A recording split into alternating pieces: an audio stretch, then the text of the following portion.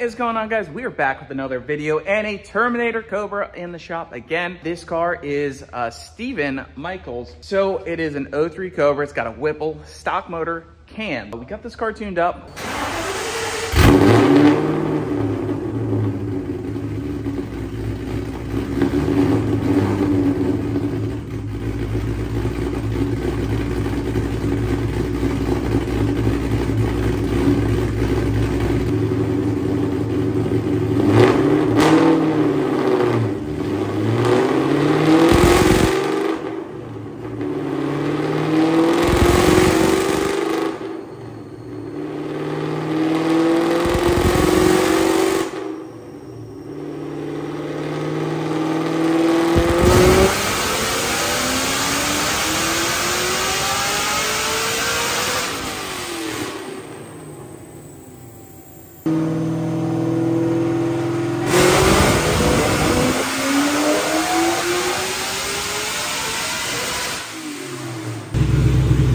Pretty solid on that run.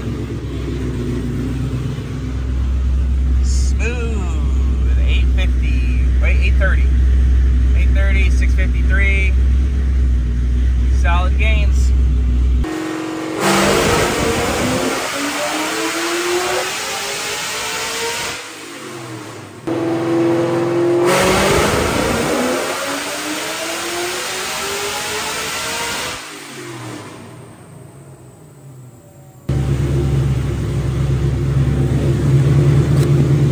Made 865.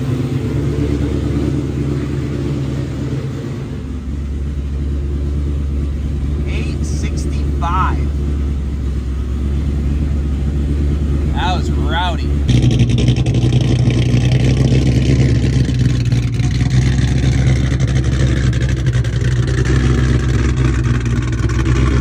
Hey guys, so we're driving Steven's Cobra. We're actually going to fill up with some E85. We burnt quite a bit on the dyno, but this is also something I do is drivability testing. That's really important when tuning these cars. The cool features of the MS3 is it actually has a really good auto tune feature that gets things really close. So I've got the laptop down here. I don't have it here, which is cool because you know, much easier to drive without a laptop in your face. So we just go down and drive it semi-normally. I'll do some sweeps of the RPM, and what that's going to do is it says, okay, well, it has the wideband input, it has the targets, because I tell what to hit for the target, and it's going to go ahead and make some changes in the VE table to go ahead and hit there. Once you do a little bit of driving with this on, it pretty much fills in the table, and then I can go into the table and I can identify some spots that we didn't hit, and I can make some guesses on the VE table on where they'll be. Ultimately, you want the VE table to be nearly perfect. You could actually pretty much run, you know, a few days of just normal driving and fill in, you know, all the gaps. So what I'll do, so like this is fifth gear, you know, and just kind of, fifth gear is going to be a little bit different load, so you bring it higher in the RPM. We're at like 2600.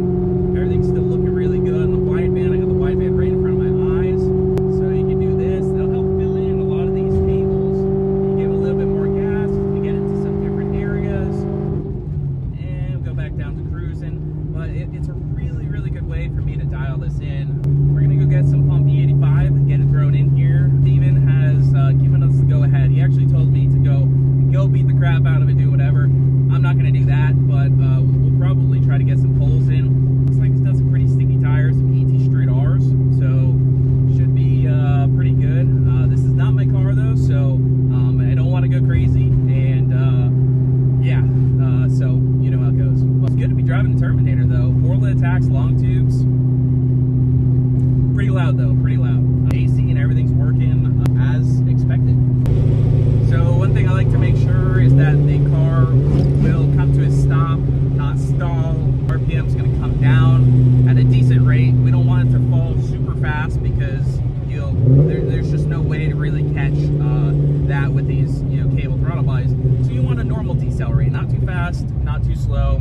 Clutch in, drops to that 1,000 mark, and we'll hold it.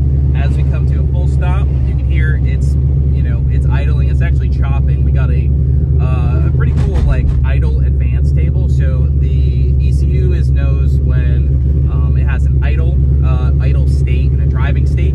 So it has a once it drops down to that idle, it'll lock in at that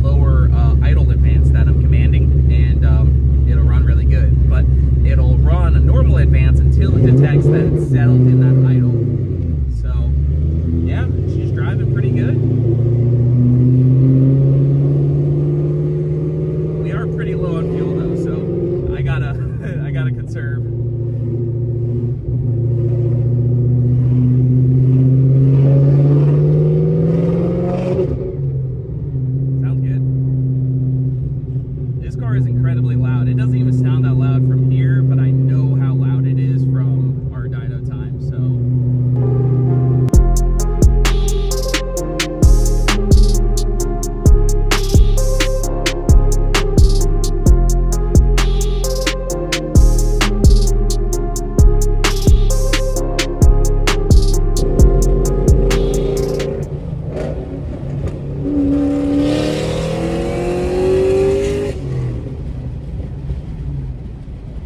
Quick. A little third gear hit. Feels pretty solid. These tires hook. That's sick. Hook and buck. The phone mount held on. Also a good sign.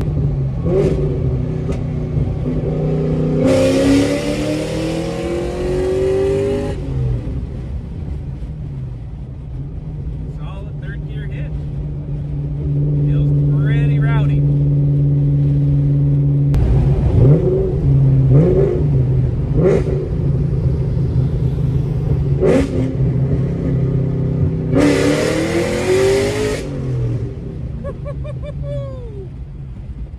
Okay, second gear is rowdy. Holy shit. Oh man. Alright. Car's driving awesome. You gotta drive around the clutch and cams a little bit, but it won't stall. That's clutch in, first gear, comes right down to 1000 RPM, and then it'll actually settle right in at like 950. Put it in second gear, take the turn at the light. We're gonna go get some Starbucks.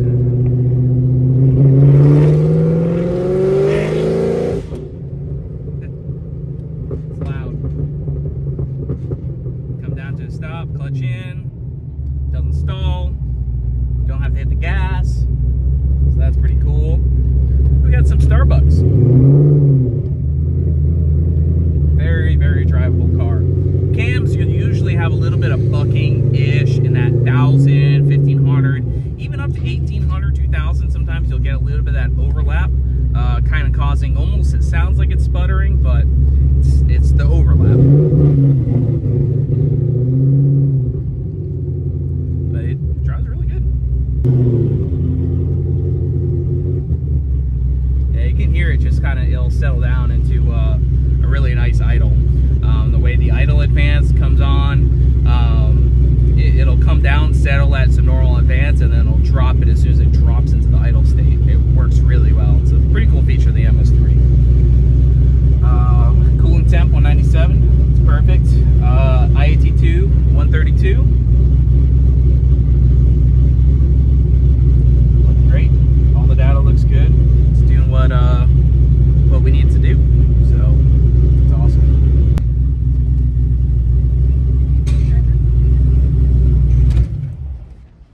Hi. That's it. Thank you.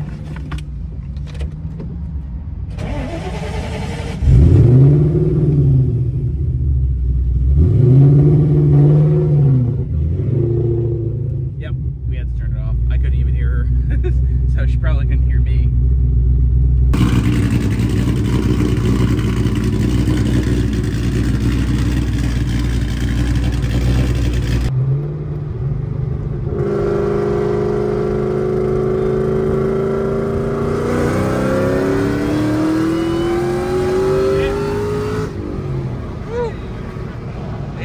It's good. Yeah, oh yeah, that was awesome.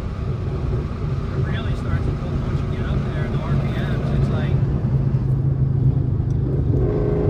like... Yeah, I mean, second gear hooked for me. Yeah, second gear usually did pretty good with this blower on it. Yeah, the tire setup's pretty good. Ready to go. Don't kill us. Ready?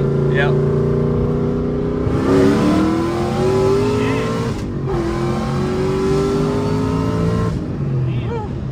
It scoots. Yeah, it does.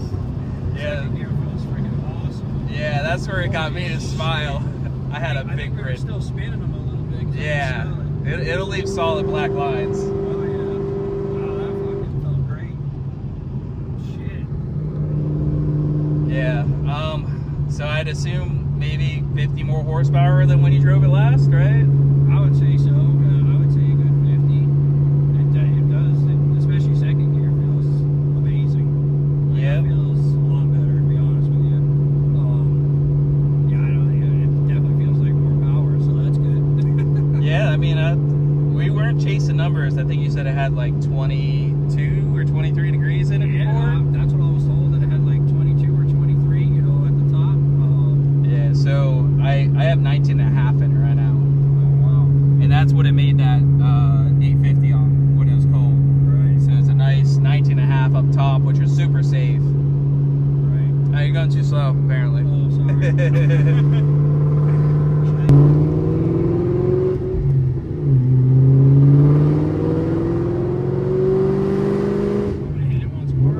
Yeah, send it. Yeah, gotta get that second gear. Yeah.